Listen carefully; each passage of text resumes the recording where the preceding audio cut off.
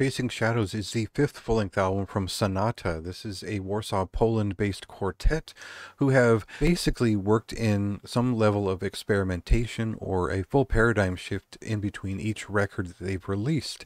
And in this case, they've changed less the way that they produce rhythms and more so the way that they vocally present themselves, and that gives us a little bit more of a almost post-metal feeling record in some sense, a little bit of a psychedelic doom metal record in others, and then elements of grunge and harmonized vocals that make this a curious record overall and something different than I would have expected as a follow-up to their most recent album. So when I reviewed Burning in Heaven, Melting on Earth, I really appreciated the dynamic style of the vocalist and the way that he developed a lot of different types of feeling that matched up with the pacing of that record. It felt like an experience, and it was pretty cool the way that it was put together.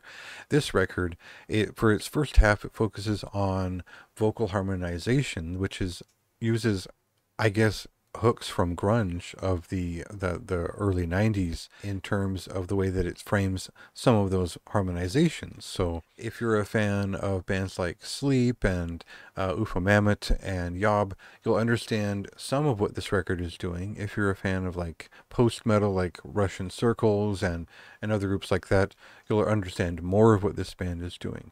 But if you're a fan of like Jerry Cantrell's Degradation Trip, it will make a lot more instant sense and probably appeal for you to pick this up and check it out, because there is that level of harmonized vocal that carries through the first 5 songs or so on this record that really defines it as an experience. Now, this is almost an hour long, so that isn't all there is to say about it, but let's cut to a clip and get a sense of what I'm describing up front.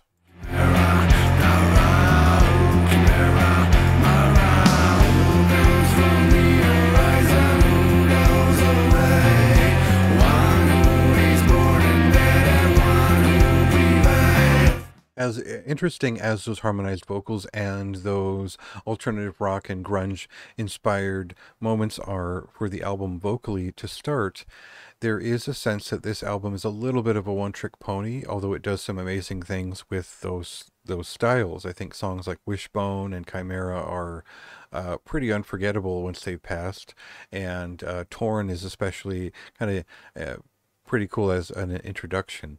Overall, this record, it has a lot of character to start. It's almost annoying with the way that it uses those harmonized vocals, but once I got past that annoyance, I think it was still a solid record. Once we get to the second half, or side B, I think they lose the plot a little bit. There's a couple of psychedelic doom metal songs that are a little bit shapeless. There's one small reprisal of the style we find on the opening of the album, but the mood has descended, the pace has dropped, and there's a less to really cling to as the second half of the record floats past. So I guess kind of the nagging thought as I listened to and re-listened to the album was, why not cut some of these songs, make it a more succinct experience, and just go right through it a bit faster, because the real knack and the real interest on the record is on the first half. And at 53 minutes, it's a little bit overdone, it's a little bit overblown, and the fact that the closer is a 5-minute song that really does nothing just felt like excess where it wasn't needed. It didn't feel necessary or relevant to the experience, other than just kind of padding it out as far as you could.